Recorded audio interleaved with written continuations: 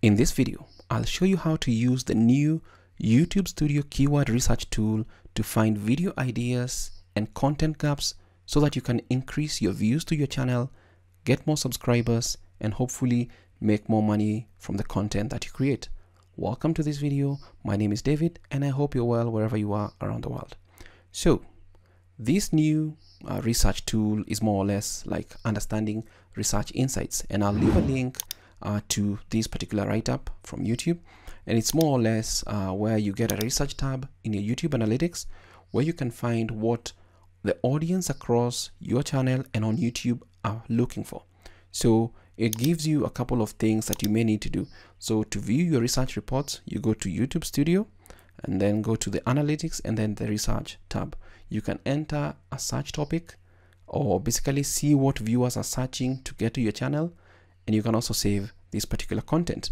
Now, is this the end of vidIQ or TubeBuddy, which are some of the analytic tools that you can use to grow a YouTube channel? Maybe, maybe not. But let's see how you get to this particular research tab. So that's step number one. So you'll need to be on YouTube. You're signed in, and then click on your picture here and then go to YouTube Studio.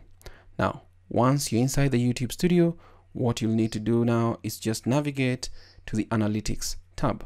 So we'll just come here, click on Analytics, and once we click on Analytics, there are a bunch of things. There's Overview, Reach, Engagement, Audience, Revenue, Research.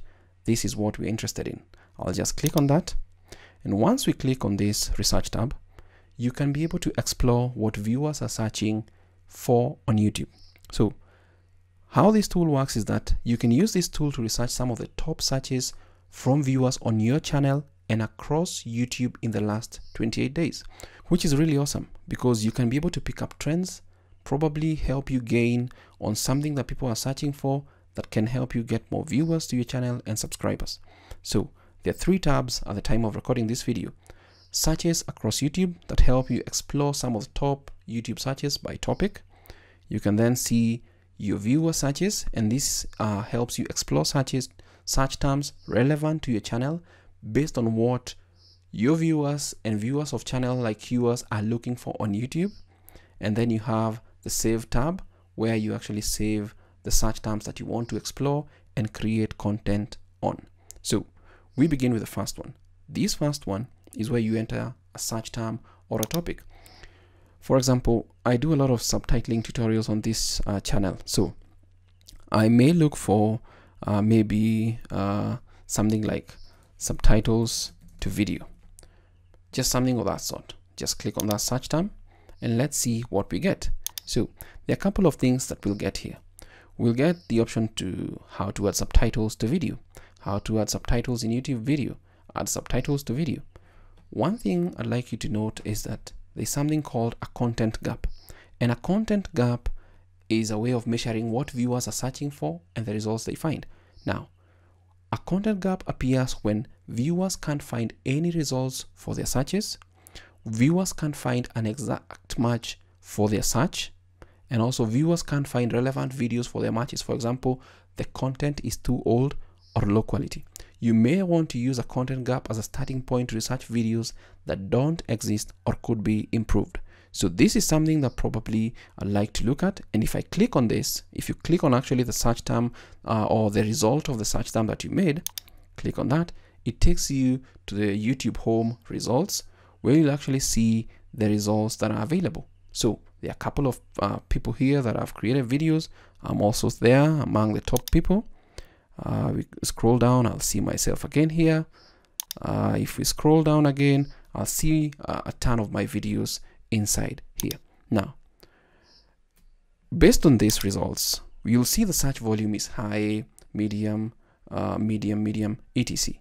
Now, because we've clicked on the first link here, and I have the vidIQ plugin installed, and you can sign up for vidIQ from the link below, then you'll see with vidIQ, it gives you almost a good overall score of what we're dealing with. So we have a volume of 63 out of 100, which is good, very healthy.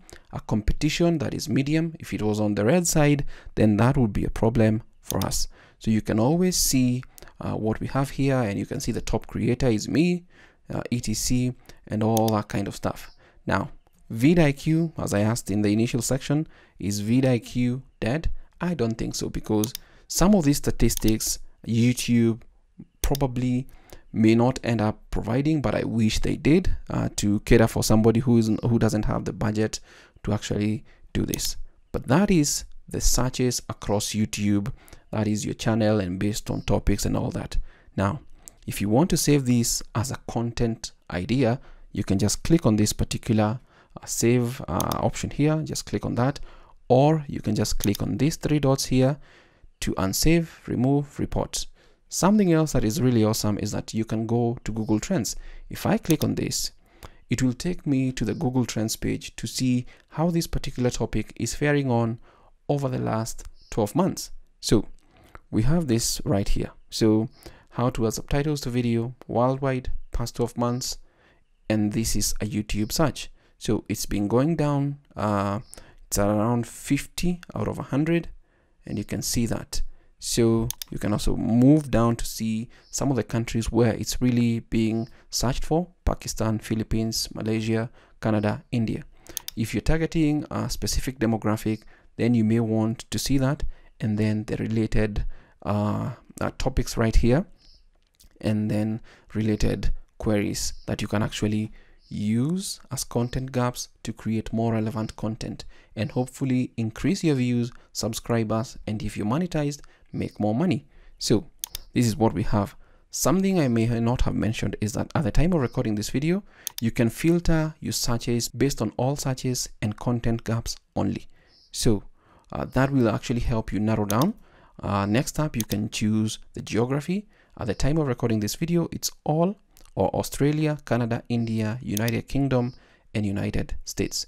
Really depends on where your audience is coming from.